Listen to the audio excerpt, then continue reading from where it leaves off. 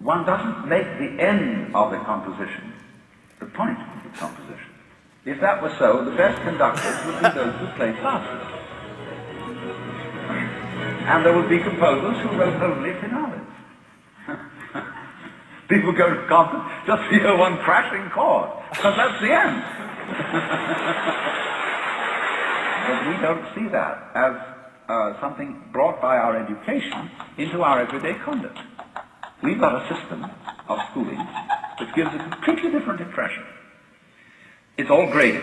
And what we do is we put the child into the corridor of this grade system with a kind of, come on, kitty, kitty, kitty. And yeah, you go to kindergarten, you know. And that's a great thing because when you finish that, you'll get into first grade. Whoa! And then come on, first grade leads to second grade and so on. And then you get out of grade school, you go to high school. And it's revving up, the thing is coming. Then you're going to go to college. And by Jove, then you get into graduate school. And when you're through with graduate school, you go out to join the world. And then you get into some racket where you're selling insurance.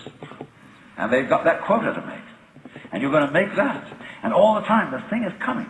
It's coming. It's coming. That great thing, the success you're working for. Then when you wake up one day about 40 years old, you say, my God, I've arrived. I'm there. And you don't feel very different from what you always felt. And there's a slight letdown because you feel there's a hoax. And there was a hoax. A dreadful hoax.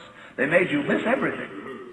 We thought of life by analogy with a journey, with a pilgrimage, which had a serious purpose at the end, and the thing was to get to that end, success or whatever it is, or maybe heaven after you're dead. But we missed the point the whole way along.